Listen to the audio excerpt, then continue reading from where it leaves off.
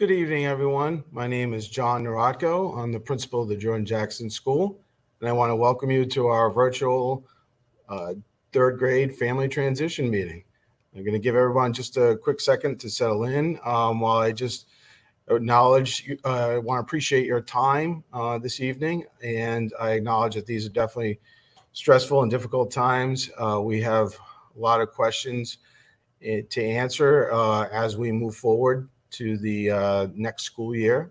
And hopefully some of you have had an opportunity to tune into the listening sessions from Superintendent Murphy, as well as the knowledge that we have a couple of working committees, the Return to School Safely Committee and the Teaching and Learning Advisory Committee that are being led under Superintendent Murphy's direction that will really take a look at a lot of the questions that we all have around what schools will look like next year. So we have certainly a ways to go for that. And tonight's presentation, as best I can, will be around a regular transition to Jordan Jackson. I will certainly work in a few things related to the circumstances of starting the year in the way that we will. But again, just want to just sort of set the stage for a transition to Jordan Jackson as best we can under normal circumstances. So with that, I want to transition into our presentation.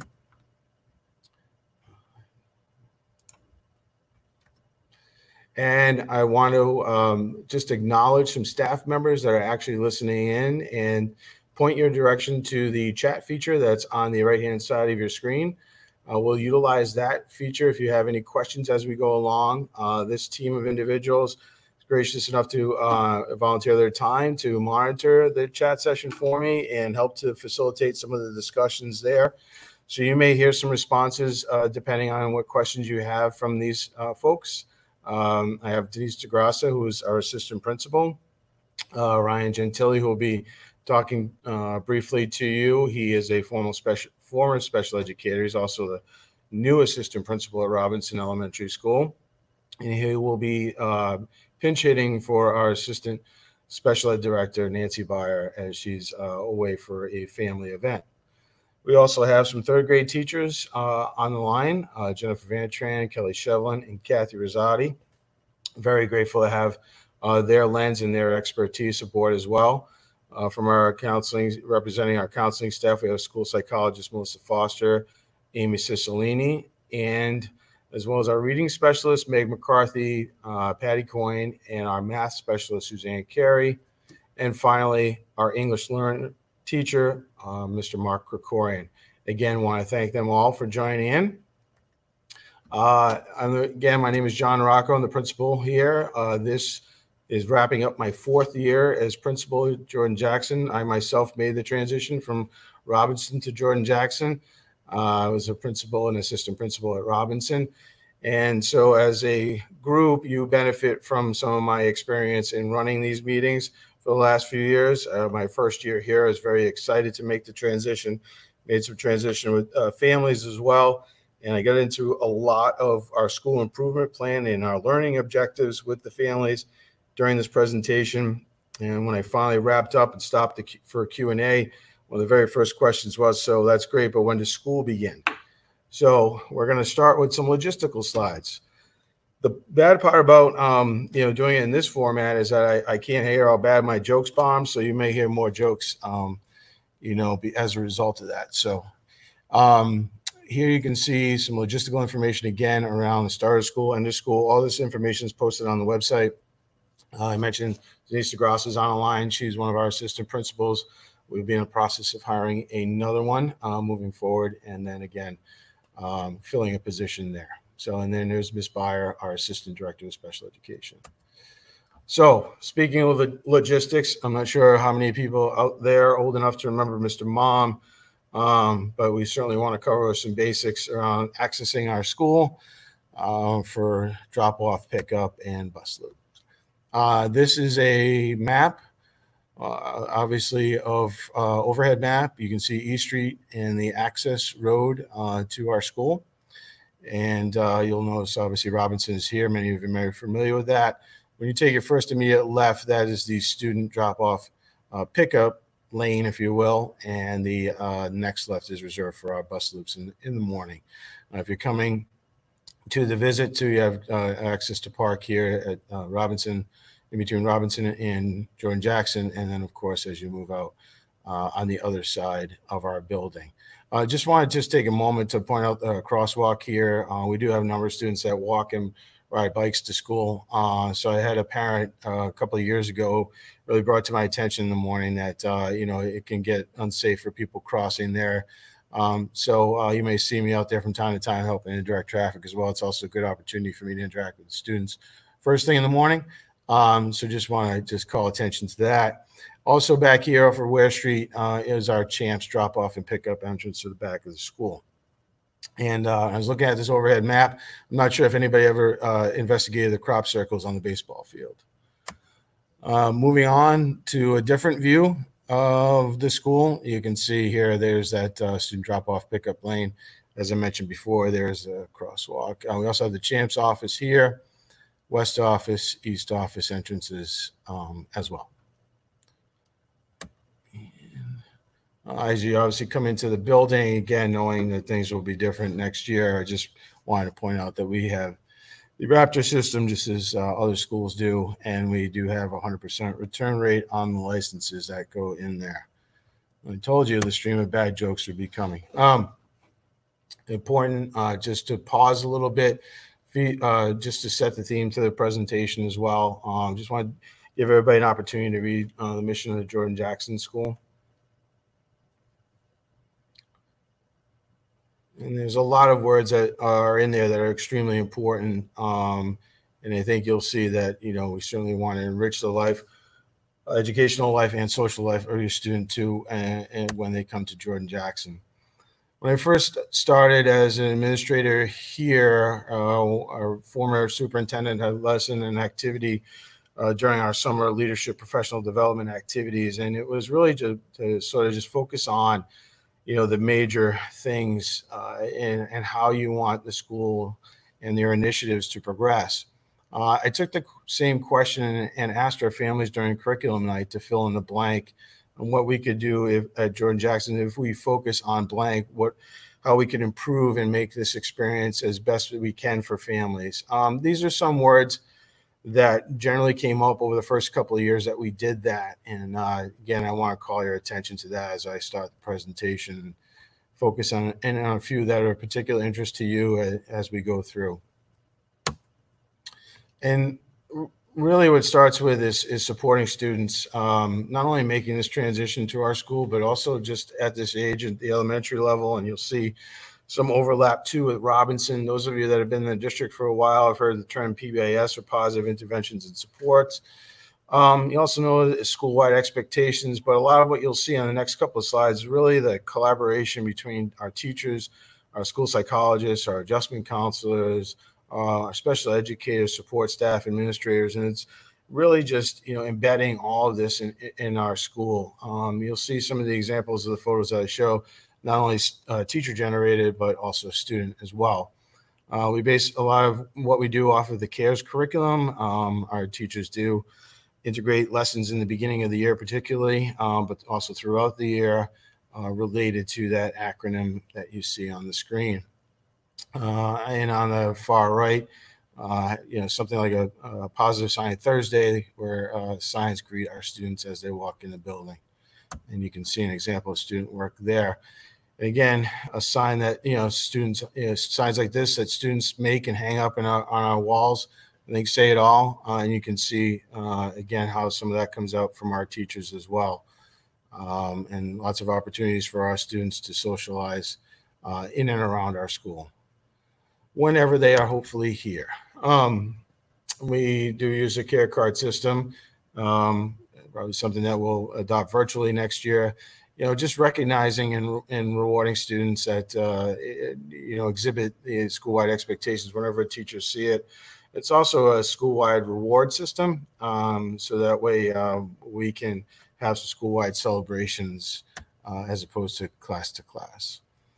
For students that teachers want to recognize, it may either go above and beyond or maybe working quietly behind the scenes or just do something exceptional for a friend.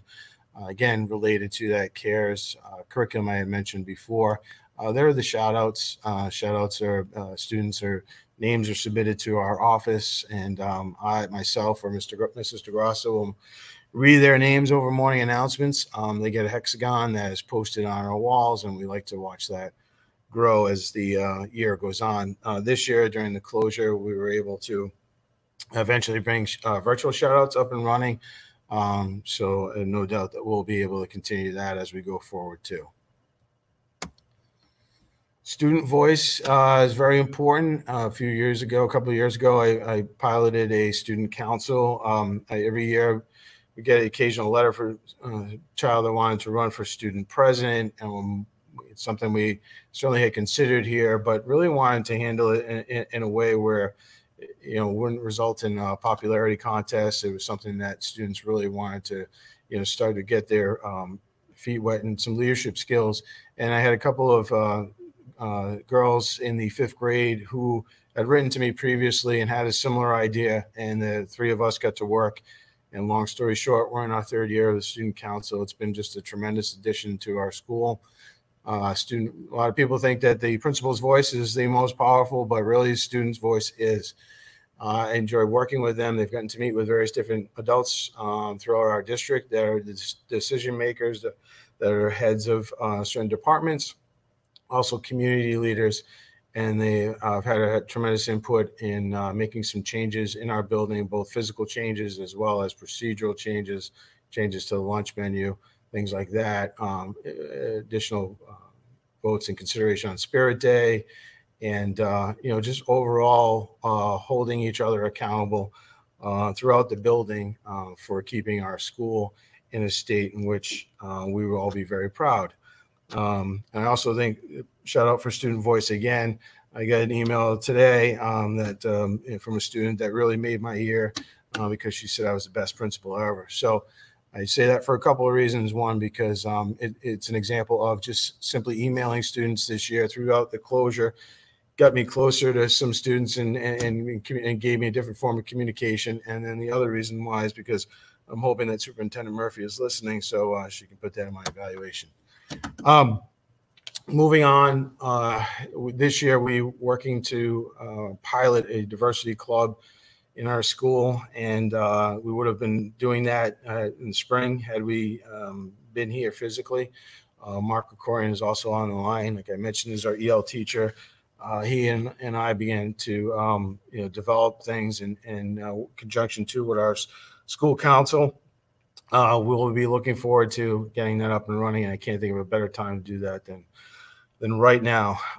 So we will be working towards that for next year, whether we're in person, remote, or some combination of the two. Again, focusing on cultural awareness and diversity within our community and building off of those CARES tenets, as I mentioned before. So I want to just turn our attention to the academic section. I want to also, again, I'm not looking at the comments as I'm presenting, so I just want to give people the opportunity. If there's anything, any questions or as you have it go along, please put that in the chat. And if there's anything that is common that I can clarify or clear up, then I know that the staff will text me and let me know so I can address that. But as we move on, I think this is really important, particularly in light of next year. What we've been doing over the last 3 years is adopting and building on a model is commonly known as the workshop model for literacy. And really what it starts with is, at the end here, small group individualized instruction. When you look at all the things that we need to accomplish with students, given their various different learning styles, learning abilities, and everything that they bring with them as they come through our doors, we really need to get to this part as quickly as possible in our classrooms. And we've been doing a lot of work over the last several years to be able to bring this model on. And we are fortunate enough to have the tools in Fontes Pinel to be able to do that. As you go back to the assessment piece, having a powerful assessment tool in which, particularly literacy, we're looking at student characteristics. And those of you obviously have been working with your students at home more closely than you thought you ever would have. probably see noticing if you have multiple children in your family, or you're working with different families and their children, that certainly each student sees things a little bit differently, but also comprehends in a different way, and connects with text in different ways. And that can be fluid. This assessment system is really important to us in general, but it's going to be extremely important to us next year as we really work to meet students where they're at. And in Robinson Elementary School and ourselves, obviously, have continued to do a lot of work in terms of transition from academics as well. Something that's familiar to you from Robinson is the Envision 2.0 math. Same thing with that math program, working to get to that small group instruction, and then looking at opportunities in which to really engage students in that enriching vocabulary of math and understanding that dialogue and those multi-step problems as well. At this point, I'm just going to switch my screen and bring Mr. Gentile on board, so that way he can talk to you a little bit about special education. Thank you, Mr. Noracco. And again, a big welcome to all the incoming parents and students that'll be at the JJ next year. And that includes my daughter, Hannah, who is just wrapping up her second grade year at Robinson. So within our special education model, we support and promote inclusive practices within the least restrictive environment. Through IEP meetings, we work to establish the individualized support needed for each student and design accommodations that will promote their success. Placement ensures that the classes that the students in meet their individualized needs. In some of our intensive classrooms, we will have some familiar teachers that will transfer with those students to make that transition a little bit easier for them. We do have an extensive transition process, which officially kind of kicks off in December, but in reality is really ongoing throughout the school year. Jordan Jackson special education teachers meet with their Robinson School counterparts to discuss these transitions. In addition, many grade 3 special ed teachers have attended grade 2 IEP meetings to gather more important information needed for a successful transition for all of these students. Also, our school psychologists, counselors, occupational therapists, speech and language therapists, and physical therapists have consulted, attended IEP meetings, and have met virtually through our Google Meet platform. During the school year, we do foster a team-based model that is built on collaboration, consultation, and communication. Collaboration between classroom teachers, special education teachers, and service providers take place on a routine daily basis. Teachers do provide frequent communication home. Again, our goal is for your student to have a successful transition, feel comfortable in school, and develop confidence in their abilities. Jordan Jackson truly does have a fantastic group of grade 3 teachers, special educators, and service providers. If you ever have a question at any time or concern, please do not hesitate to contact your child's teacher or special educator. Thank you, Mr. Noracco. Thank you, Mr. Gentile. Appreciate you joining us. I also just want to take the opportunity at this point, too, just to build on what Mr. Gentile was talking about in terms of the transition. This is one of several meetings behind the scenes that we developed between the two schools, both for parents, students, and for staff. Students I know have been engaging in their second grade buddy meetings, so I hope those have gone well. We also working together too. I mentioned student council. I neglected to mention that I asked third grade student council members to submit a short video or a picture that I could share with your students about what they like about Jordan Jackson. So we'll be putting that together and getting it out to your students through their Google accounts, and also they're created a little read aloud. I'm not sure if Mrs. Sanker is able to share it with the students as well, welcoming into Jordan Jackson. And again, plenty of meetings between the staff.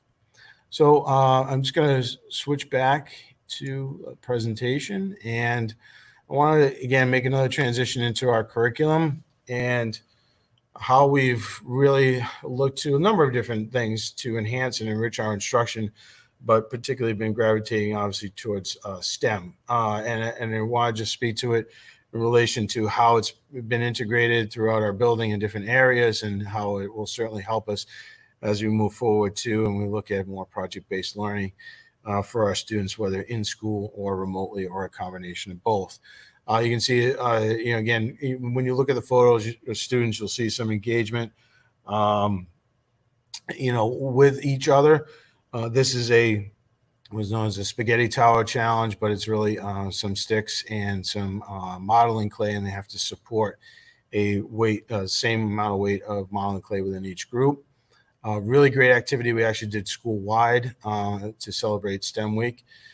Here you can see a little variation on the publishing of a writing piece. In this case, the writing was a snow monster piece in 4th grade. As part of the finished piece, you can see that this is obviously LED lights. There's also a connector switch here. So this was built off of and incorporated in a unit of study on circuitry for that grade. So ways in which we can combine various forms of our curriculum and engage students are extremely important to us.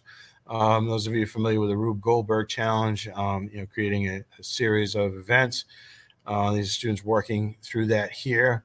There's an example of a 5th grade classroom who was reading a story, obviously about the Revolutionary War. This STEM challenge, which is done in our our science lab, which I'll talk to in a second. These students had to work together to keep a tea bag afloat in water for a certain amount of time, obviously without getting wet. I got a chance to sit in on that as well for a couple of sessions, and it was really fun to see how each group came up with a very different design. This is just an example of our pictures from our science lab. I really enjoy this picture up in the top right-hand corner because a couple of reasons. One, it really shows that we are deeply committed to professional development and working with our teachers to engage them in the same activities that they would be engaging in their students. The science lab is equipped with lessons for each grade level, and has all the materials that a teacher needs to be able to go in there with their class and do the experiment. You can see that this is a erosion. This would be an erosion lesson that's done in our classrooms.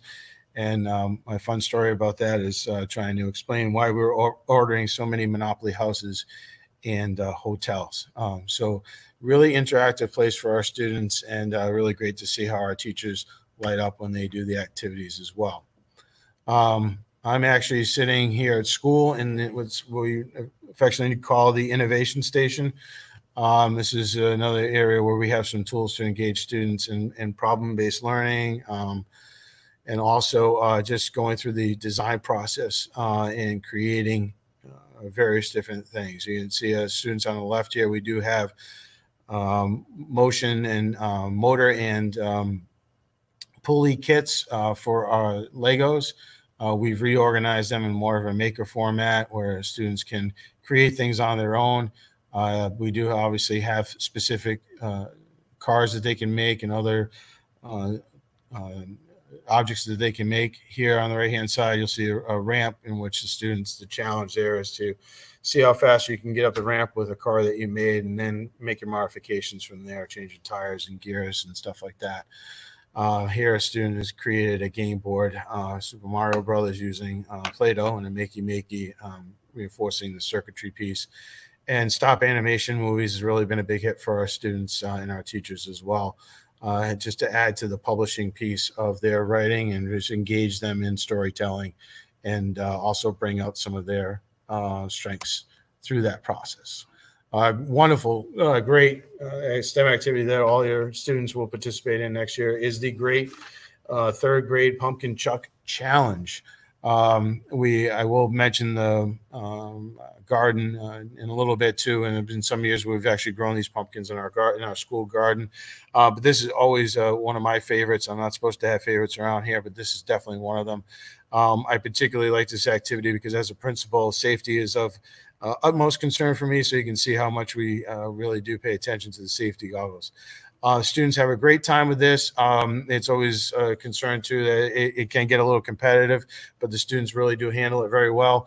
Every class has a competition, and then each class is represented in the multi-purpose room for the big final pumpkin chuck. So we look forward to that every year.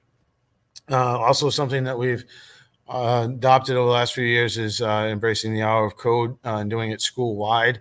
You can see this picture of our cafeteria. All these pictures are exciting, but also then obviously a little depressing, not knowing what school's going to look like next year. So just bear with me as I choke my way through this, because it's just so great to see the students interacting with each other and helping each other. And up in the top right-hand side, you can see that, one of the favorite activities is coding the cat and the moose to dance. So really great to see how many students of various different abilities and learning styles access this and actually do engage with each other, help each other out. We then build off of that here in the Innovation Station with our codable robots. Dash, this is Dash. On the right-hand side is actually a maze that was created by a 4th grade class. Sorry, we spent the day going around to 5th grade students yelling and having a celebration, so I'm losing my voice. But you can see Dash coding coordinates here, and also everybody's favorite, basketball. A lot of our teachers really utilize green screens and book trailers. Much like movie trailers get you interested in seeing a movie, a book trailer will hopefully get you interested in the book. We're also at Jordan Jackson, some things we do differently than Robinson. Obviously, our students are a little bit older. Participate in the Walk to School. Every year, our partnership with Safe Routes to School and the YMCA is phenomenal. Really fun event. This year, we were able to walk from the new security complex on East Street. And we usually walk near the Mansfield Bank there in the center of town as well. So 2 different locations. And you can see that everybody really gets into the spirit, including our Happy Hornet and our Mansfield High School Hornet. So really exciting day for us as well. Much like Robinson, obviously, we same art special programs. You can see examples of our visual arts, PE, and music. This is a picture of chorus. Students just rehearsing for their chorus performance. Chorus takes place in 4th and 5th grade. And also want to put in a plug for Champs 4th and 5th grade instrument program too. Something to pay attention to as your students progress to those grades. But also, just wanted to let everybody know that obviously students have a full complement of specials. Just an example of how our staff, really works with our students in different ways. This is a sensory walk that we have in the building. Gives students an opportunity to kind of just slow down, think a little bit, just, relax. And it's done wonders for me throughout the day.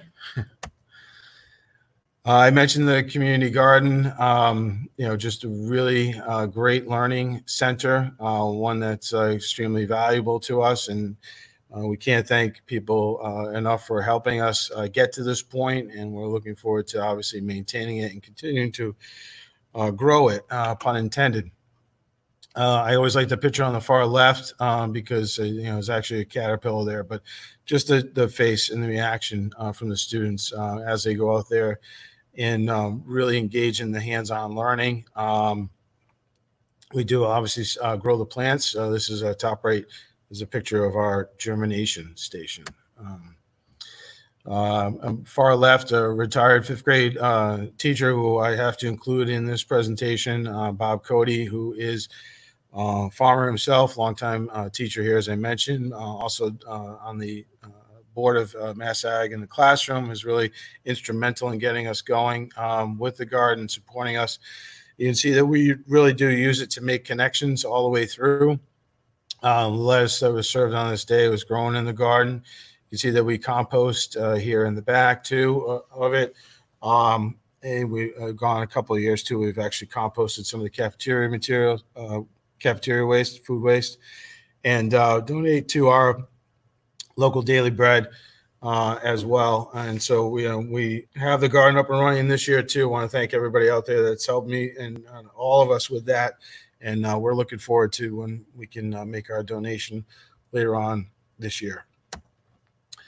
This is an example of just how we make connections outside outside of our borders. A couple of years ago, our fifth grade students do a global read aloud every year, and that's the same book that fifth graders around the country reading, and they participate in a lot of engaging conversations with those classrooms around the country. And this year, they read a book called Long Walk to Water. This is a story about in Sudan the lack of water, and one story is about two characters.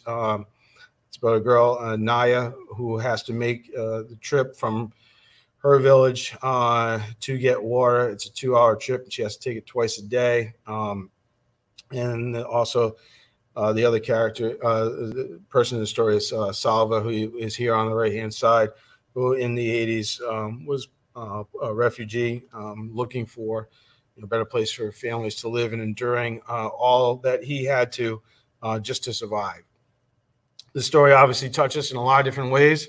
We partnered with MISA, and our students did a walk around our softball and junior varsity baseball fields, carrying gallons of water.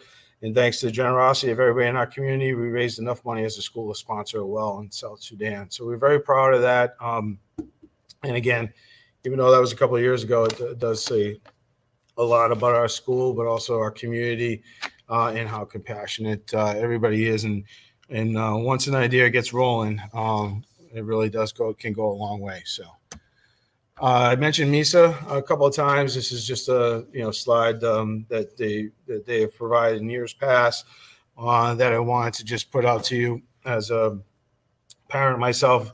We're all proud card-carrying members of MISA, and this is a great way to see how our money is, and your money and your time and your efforts go to good use. I won't, even though they're not here to see it. They just recently helped us to improve our multi-purpose room by adding a sound system, microphone, lapel microphones, wireless microphones, and some chorus ones too. So we're really excited once we do have students back to utilize that space now and finally have an opportunity for some good sound for our students. Particularly for third grade, MISA, one of the great events is when New England Aquarium comes in and talks about the title adaptations. And so you can see how hands-on and how much fun that is for our third grade students. Field day is a big change for a lot of students when they do come. We just had our virtual field day this week, and that was a lot of fun. But on the real field day, this jumpy house really gets a lot of attention, obstacle course. That's a change I know from Robinson as well that students really like. Just some ways to get in touch with us and stay updated. Like all the other schools, we send out our newsletter. This is the Jordan Jackson News you can use. You can find us on Twitter and Instagram, and obviously our website. We do post our morning announcements on our website. It's a little bit further down on the screen than I showed here. You can see there's some of the school hours and information there. There's a calendar of events similar to other schools. You'll see a pretty streamlined approach throughout the Mansfield school system.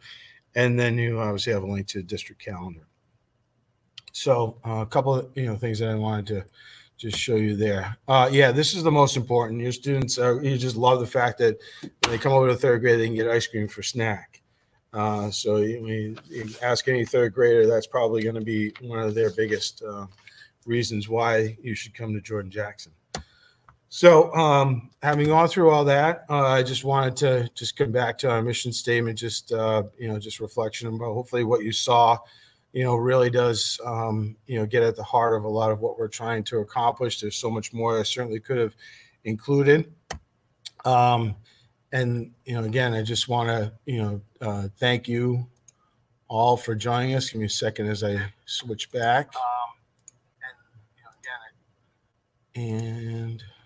Okay, thanks. Let me get this big screen here.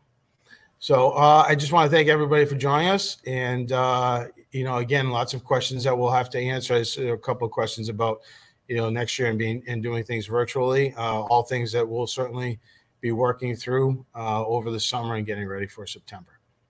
So again, thank you very much for your time. I know this is getting to be a busy time of the year now that schedules are getting up and running. Appreciate everybody viewing in. And if you have any questions or concerns, feel free to email me or call the schools, and happy to chat. Take care, and we look forward to seeing your students next year.